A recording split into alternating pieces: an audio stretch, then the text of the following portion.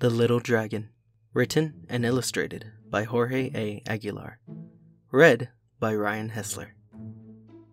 Far off and away, a little dragon watched as his father protected him from 5 mean wolves.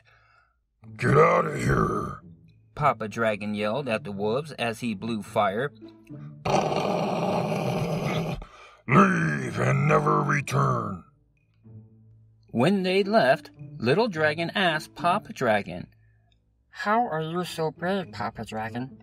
You're not scared of anything." "I am afraid of many more things than you know, little dragon," Papa Dragon said. "But I am more afraid of what will happen if I do nothing. If we let all the wolves in the world do whatever they want, then this would not be a very happy place to live in." Papa Dragon continued, "That's why we have to try, even though we are scared." Little Dragon thought about what his papa had told him. Their way home was filled with thought. Soon after, Fox told Papa Dragon that the wolves went back to their no-good ways, and Papa Dragon knew that this was an opportunity for his son.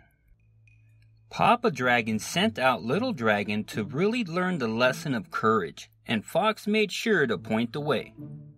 "Brr, Little Dragon," Polo asked when they arrived. "Brr, why are you here? Where is Papa Dragon?" "My papa told me that within the smallest dragon is the force of 100 lions," Little Dragon answered. "But we are doomed," Chicken said. "You don't know what we are up against." Little Dragon walked on, getting more and more terrified as the animals recounted the tale of the wolves' expansion.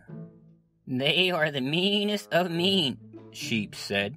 "They ran us from our fields when we tried to eat."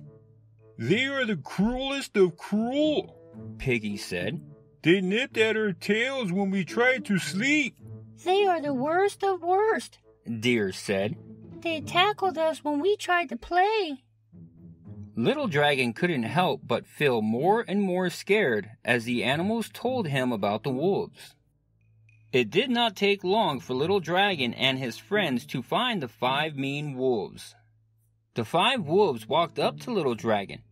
"It's the scared lizard," one of the wolves said. "Are you trying to play hide and seek?" "I am not afraid of you," Little Dragon said. "Leave this place and there won't be any trouble." "You found trouble, little lizard," Another one of the wolves responded. Little Dragon couldn't speak up.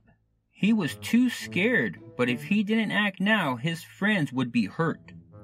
So Little Dragon remembered what Papa Dragon had said. If he could not be brave to protect himself, he would have to be brave to protect his friends. So Little Dragon reached deep inside where his courage was, and he let it out. Fire flew from Little Dragon's mouth. "Get out of here," Little Dragon yelled in between bursts. "Leave and never return." And the wolves did just that. They ran as fast as their feet would move, not once stopping to look back at the ferocious beast that Little Dragon had become. The animals stood staring at Little Dragon. Little Dragon was not sure what to say or do. "Hooray!" The animals yelled as they swarmed Little Dragon. Our hero! Long live Little Dragon, Prince of the Valley! Little Dragon had handled this situation alone. He hoped that Papa Dragon would be proud. And Little Dragon was right. Papa Dragon was proud. The end. For more books by this author, go ahead and check the description. Otherwise, you can follow me on other social media. Until next time.